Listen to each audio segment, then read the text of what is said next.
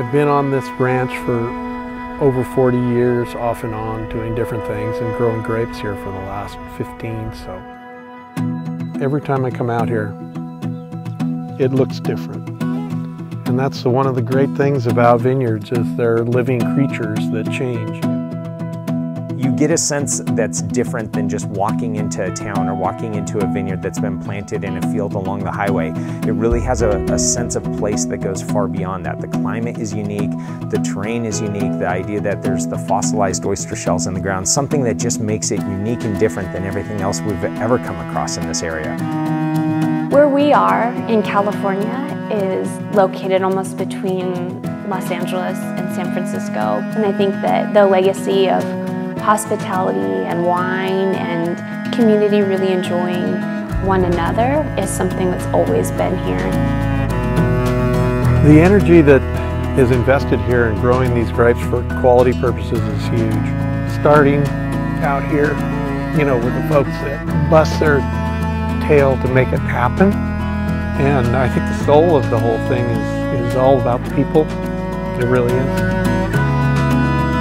The vineyard sits on a 14,000 acre ranch, and it's in a bunch of different microclimates. So from one end of the vineyard to another is very, very distinct. Our winemaking team just has an array of colors to paint with when they put together that final blend, and I think that's a really hallmark of our vineyard. The biggest thing that people taste in the wines is the layers of complexity. It's those subtle nuances that happen at every aspect of the tasting. Well, out of the 14,000 acres on the Santa Margarita Ranch, there's only about 900 of it that's planted to vineyards. So the rest of the land is pasture land. I grew up watching Gene Autry and John Wayne, and all I ever really wanted to be was a cowboy.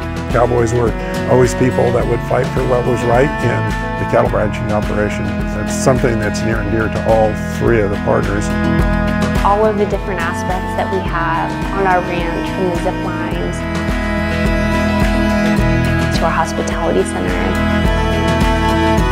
to our event space, Oyster Ridge, is just really telling the world and sharing with everyone who we are as a ranch and as a winery. To be able to be a part of it and be able to look at the legacy of where it could go from here and trying to protect the lands as much as possible so that others can enjoy as they pass by and come and visit. I think that's special. Without family, there really isn't anything else out there. So it's important that we involve the family. My grandkids are involved, my kids are involved, and my greatest joy is just taking and sharing what we have here with folks that have never seen anything quite like this.